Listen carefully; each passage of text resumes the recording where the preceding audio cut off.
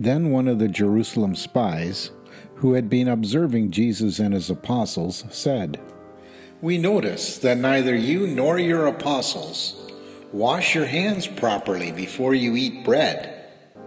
Why is it that you show such disrespect for the traditions of the fathers and the laws of our elders?" And when Jesus heard him speak, he answered, "Why is it that you transgress the commandments of God by the laws of your tradition? The commandment says, 'Honor your father and your mother,' and directs that you share with them your substance if necessary.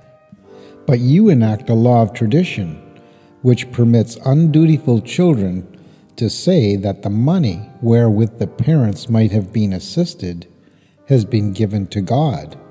The law of the elders thus relieves such crafty children of their responsibility, notwithstanding that the children subsequently use all such monies for their own comfort. Why is it that you in this way make void the commandment by your own tradition?